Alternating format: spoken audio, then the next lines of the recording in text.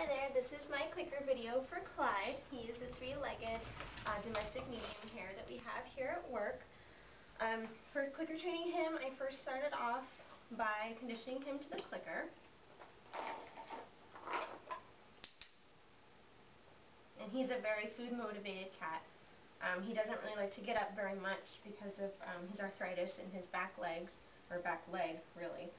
He did have arthritis in his other leg before he fell and it came off. He had surgery for it. So basically, the conditioning, the clicker, and he picked that up very well. And next, what we did was grooming. I tried doing grooming with him, and it goes okay. Sometimes he gets kind of antsy, and he'll get mad if I don't do it in certain places, or if I do it in a certain place he doesn't like, he'll swat at me like that. I try to let him know that it's a good thing by clicking.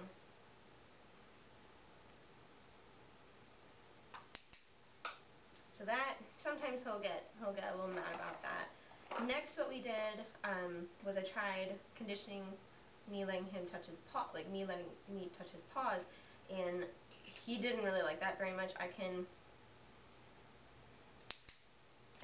pet him, and then I would pet his back paw.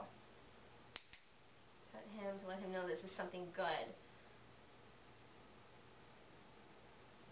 I wouldn't do his front. I'd stop doing his front paws because he didn't like his front paws being touched very much, and he would bite me.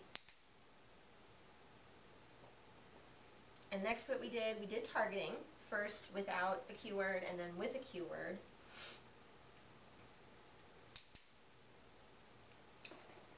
And he's able to target the tongue. I use 2 tongue depressors for targeting. And now the cue word, touch.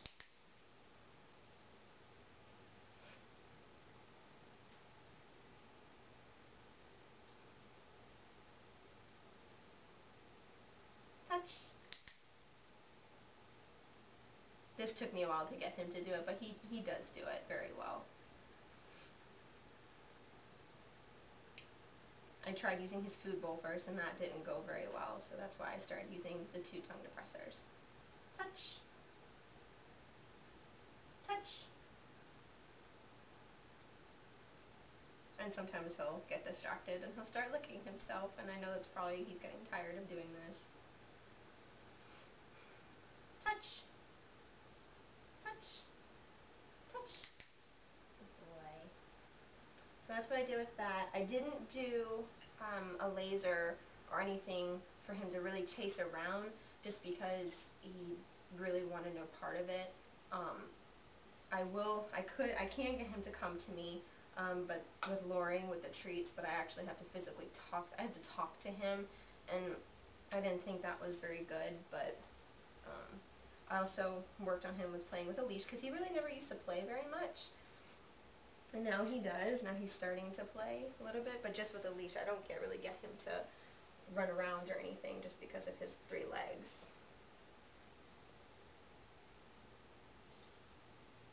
Clyde.